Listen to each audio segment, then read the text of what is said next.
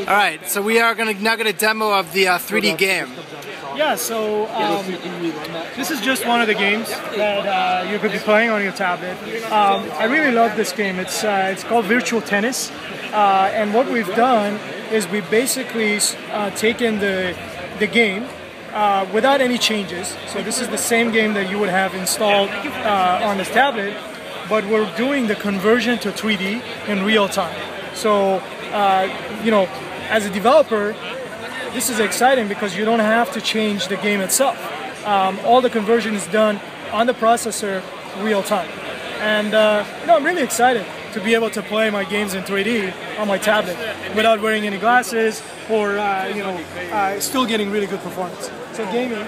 And then the next thing that obviously comes to mind is being able to play your videos in 3D. We have the same conversion technology for converting your videos to 3D, so your standard definition videos to stereoscopic 3D. This video here was actually shot in 3D. I love it. It's really shows you the experience you get when you see some depth. You know, whether it's, you know, the skier jumping from the mountain. So so really cool. Again, you can see it on your. So I'm going to go ahead and start it. You can see it on your tablet without wearing glasses.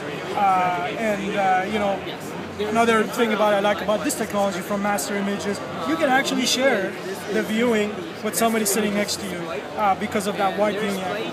And then the last one here, which we probably won't be able to see much of a demo because it requires you to be actually here. But what it is you can now record in 3D. So what we did is we put two 8-megapixel camera sensors on the back of this. There's actually two of them in front too. So if you're doing video conferencing in 3D, and then you can go ahead and start recording in 3D. So what I'm doing is I'm recording a small movie from the conference here in 3D, and I can actually see it in 3D.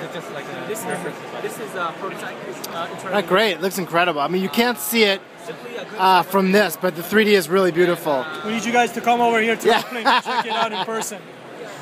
Well, thank you for stopping by, and hope to see everyone here. Great, thanks, Leon.